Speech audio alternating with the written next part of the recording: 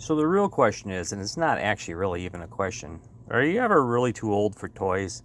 I mean, the Star Wars mission fleet being about the size of a mask character and actually being as detailed as it is, I would actually have to argue no. I'm actually really impressed with this whole line.